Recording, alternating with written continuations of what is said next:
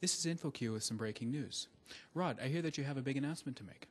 Yes, today we're announcing that SpringSource has been acquired by Microsoft. Interesting. Can you tell us some details of the transaction? The transaction, SpringSource is a private company, so it's not fully disclosed.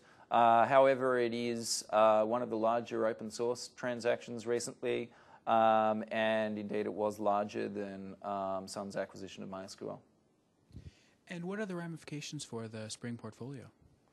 Well, clearly there are very significant changes likely to occur because now we're able to work so closely with the Windows and the .NET teams. So essentially we're flipping our primary effort to be the Spring.NET project, and the aim is that that will be fully folded into the next version of the .NET platform, in which case, of course, it will be distributed with every copy of Windows. Very interesting. And so this will be in the next version of Windows, you said? Yes. We're very excited about the fact that Spring will be integrated at every level of both the .NET platform and indeed the operating system itself. So indeed you will be able to, for example, customize your desktop through defining Spring bands. Very interesting. And does that mean that the next release of Windows could be dubbed Springhorn? Well, I imagine that's something that will come out of our colleagues in the marketing group, so I couldn't comment on that. And do you imagine this will help with the issues that Windows historically has had meeting release deadlines?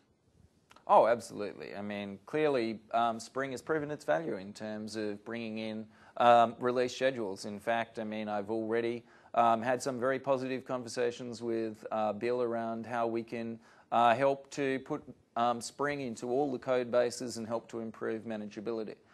So for example, next week, Jürgen's going to be in Seattle working with the Office team, and we're really very excited about some of the things that we're going to be able to do in Word 2009 using Spring.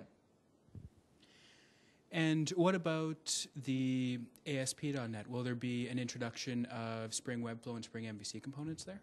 Oh yes, absolutely. I mean, Spring Webflow will become the standard model for working with ASP. It will be fully integrated. Excellent. Thank you very much. Thank you.